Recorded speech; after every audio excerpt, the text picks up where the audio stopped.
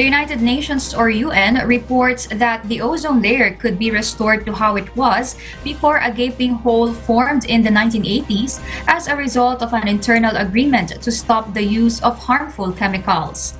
The agreement, also known as the Montreal Protocol, involved 46 countries phasing out the production and consumption of ozone-depleting substances since 1987.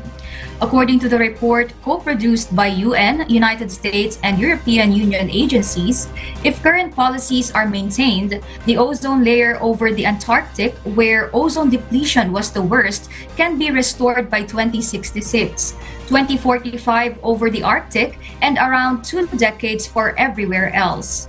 The report also suggests that saving the ozone layer has had a positive effect on global warming due to the phase-out of some greenhouse gases, preventing up to 1 degree Celsius of warming by 2050.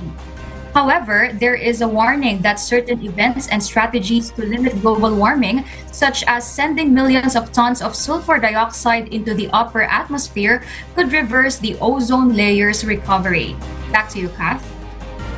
Thank you, Serbisyong Bayanihan, reporting live from Japan.